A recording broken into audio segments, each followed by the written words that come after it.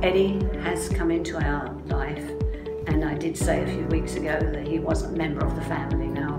Reg developed dementia very quickly without any long-term gradual working into it.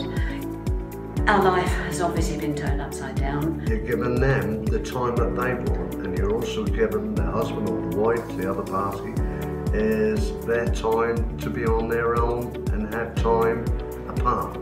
Well, it's lifeline, because we go out together, pay for short trips. Eddie has given me respite, which without him I know that I don't think I'd still be around. In the house, I don't think I could have coped. I'd just not to give something back to the community, but also to make friends, meet people, and I find this is the best way to do that. It's a lifeline.